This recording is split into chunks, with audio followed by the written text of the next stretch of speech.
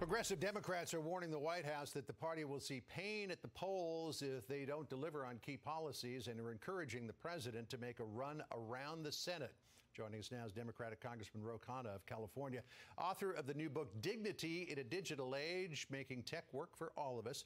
Congressman, welcome back to Fox News. Thank you for having me. Good to have you here.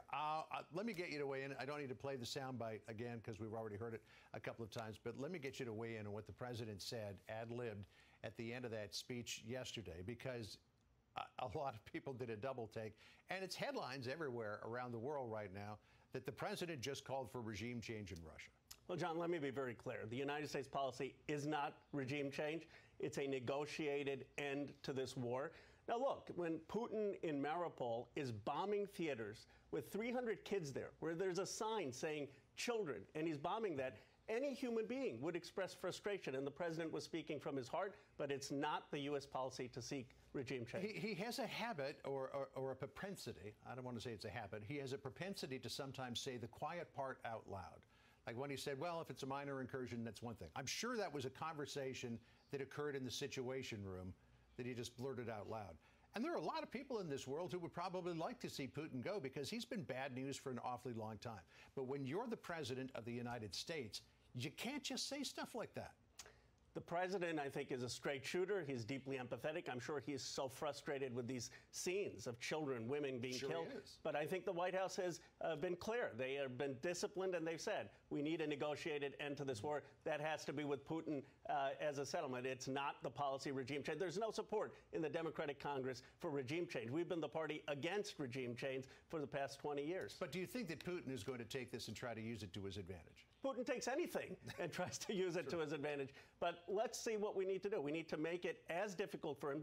Look at what this president has done, because I heard Senator Scott earlier. We've provided the anti-tanks. We've provided the anti-aircrafts. We've provided over $2 billion of assistance. We have the most punishing sanctions. This president has rallied NATO. Look, it's easy to Monday morning quarterback and say, oh, you could have done one more thing. But this president, by and large, has been tough, and we're going to get Putin to negotiate to bring a ceasefire to the war. If it were up to you, would you give them the MiGs? Because Zelensky asked for them again on the weekend. I would not have U.S. bases do that. Let's be clear what that means. It means U.S. service members are going to go up in those skies in Ukraine and be shot at by Russian planes. I know it's easy to come on Fox News or CNN and talk tough, but are you flying those planes? Are you going to answer to those families if American service members get killed? I don't want to put American service members at risk. If Poland wants to supply those planes, fine. And I want those planes to get to Zelensky, but not at the cost of American lives. Let me ask you about the Iran nuclear deal, because we've been hearing for weeks now that it's close. But one of the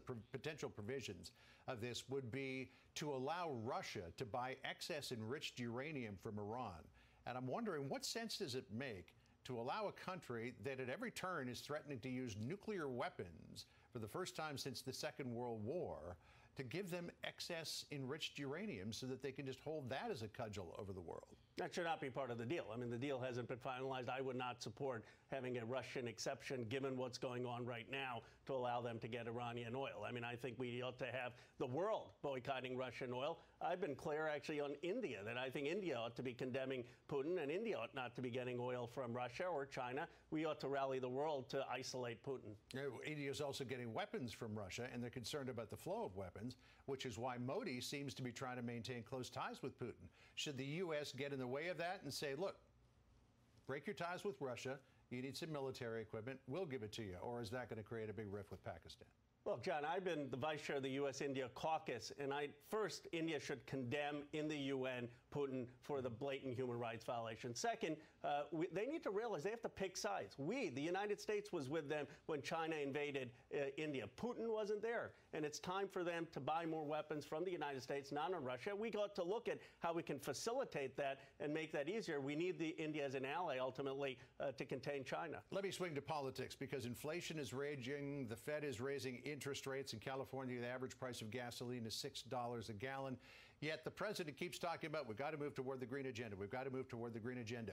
A green agenda is fine if you do it over the course of decades. Even if you gave everybody in the country an electric vehicle for free and you converted every home to electric heat, the grid wouldn't stand it. So you got to update the grid as well. I mean, is it a time to put a pause on the push toward the green agenda and say, look, for the meantime, we've got to pump more oil.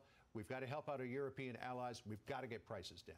Well, we can do both. Let me say something common sense. Short-term increased production. Here's one way to do it. The federal government can buy back what we're using in the Strategic Petroleum Reserve and provide a floor price. That's a bipartisan proposal. Let's pass it. Long-term, let's have a moonshot on clean technology. If John F. Kennedy said that we need to go to the moon to defeat the Soviets, you want to defeat the petrostates of Russia, Iran, Venezuela, Saudi Arabia? Let's have a moonshot on renewable energy. So let's have the short-term increase of production, long-term a moonshot on renewable energy. So in terms of the November election, Alexandria Ocasio-Cortez said in recent days that she thinks that the Democratic Party is in trouble because of the president. Listen to what she said. This is really about the collapse in support among young people, among the Democratic base, feeling like they are not, that they worked overtime to get this president elected, and they aren't necessarily being seen. Is she right? The president has done an extraordinary job. We've passed the American Rescue Plan. We've passed infrastructure. Here's the biggest thing we ought to highlight. $20 billion Intel is investing in Ohio. You talk about the revitalization of the Midwest. We're delivering. Let's pass the CHIPS Act, get it to the president. Of course, there are other things we ought to do, but this president has met the moment in very difficult circumstances.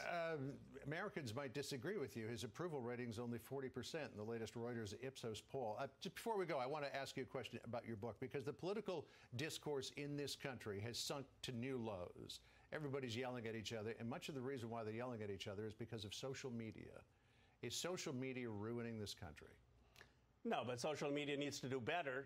Several things that they need to do better. They ought not to have incitement of violence. They ought not to discriminate against viewpoints, allow for free speech, and they ought to make sure that teenagers aren't getting manipulated in ways that are causing depression and suicide. So absolutely, there need to be more smarter regulations on social media. Congressman Khanna, it's a pleasure to have you in. Thanks so much for making time today. Thank you for giving me the chance. Hope to see you again soon on our program, America Reports. I'd love to. All right, terrific. See you soon.